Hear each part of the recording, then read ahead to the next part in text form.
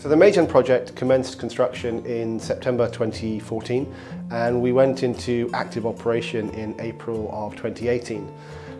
The project has involved the installation of 4 individual foundations, 4 cables, the construction of an onshore power station, and then we've installed the 4 turbines themselves on top of those foundations.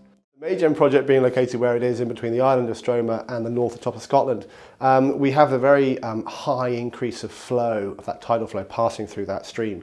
So not only is it a great location for generating renewable electricity, it is a very challenging location to work.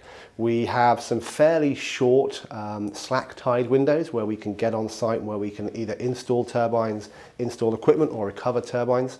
We have a high degree of planning around that operation.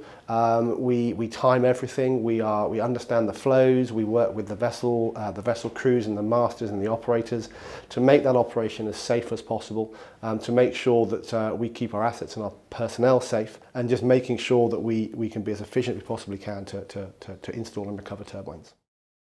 The MeyGen project has demonstrated the capability of tidal energy to produce renewable but also predictable electricity. So people come to site, we have academics and we have the general public as well sometimes who come to see the site, and we take them to Ness of Coys, which is just along the road from John O'Groats, and we show them the onshore power station, which is a green building in the middle of a field which has got power conversion equipment inside it, and that's all you can see. There is nothing else to look at. Everything else is 2 kilometres offshore, under the water, out of the way, relatively safe. And it's just generating power day in, day out, as predictable as the tides. Due to this predictable nature of the tidal flow, and due now to our ability to demonstrate the technology, tidal energy has a place in the UK industry. It is a renewable, but also it's a predictable renewable. We know when there's going to be a slack tide, we know when there's going to be a peak tide, we know when there's going to be a spring tide and a neap tide. So right now we can predict energy generation 10, 20, 50, 20 years into the future.